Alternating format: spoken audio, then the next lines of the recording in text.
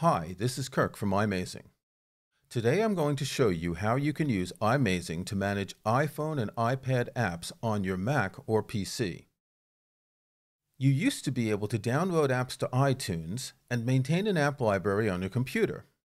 But iTunes no longer lets you do this, and all downloads must go directly to your iPhone or iPad. This can be problematic for people with limited bandwidth or for those who have multiple iOS devices. iMazing can download apps purchased from the App Store, let you manage and update them, and store them in a library on your computer. Here's how. Launch iMazing and connect your iOS device. Select your device in the iMazing sidebar, then click Manage Apps. iMazing scans your device to create a list of apps it contains and a list of apps that have been detected as associated with your Apple ID.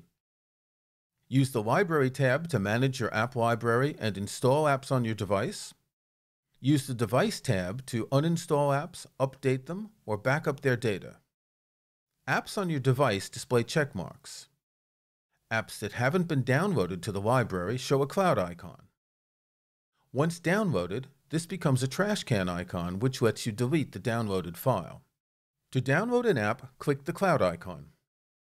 iMazing will download the app and store it in your local app library. You may need to sign into your Apple account.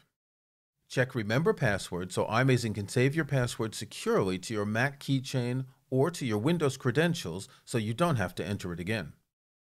To install an app, select it and click Install to Device. You can delete apps on your device quickly by selecting them, then clicking Uninstall.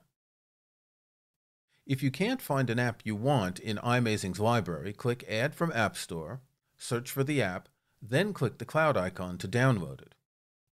iMazing can only download apps that you have already purchased or downloaded from the App Store with the Apple ID that's signed into iMazing. If you click Check for Updates, iMazing will check with the App Store to see if any updates are available. You can download them and choose to keep these updates in your local iMazing library.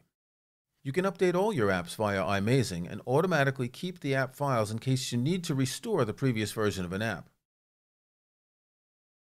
Learn more about managing apps with iMazing in the guide linked below. And you may want to save data from an app, such as a game, before uninstalling it.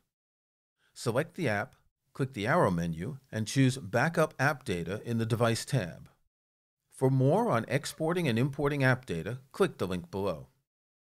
If you enjoyed this video and want more tutorials like this one, then subscribe to our channel by clicking on the subscribe button below.